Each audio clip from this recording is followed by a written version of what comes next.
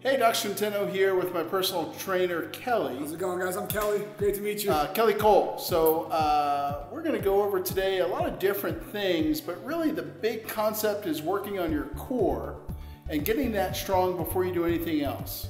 So for every one of these kinds of exercises you do, pushing, pulling, you've got to do at least one core exercise as well. Okay, before you can do this, you got to do this. This is one of those core moves that Kelly has me do in order to get my core strong enough to push weight.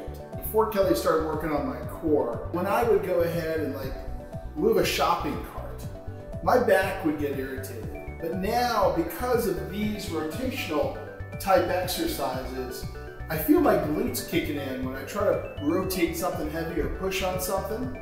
So my whole core is supported and now can actually take the amount of weight I want to lift.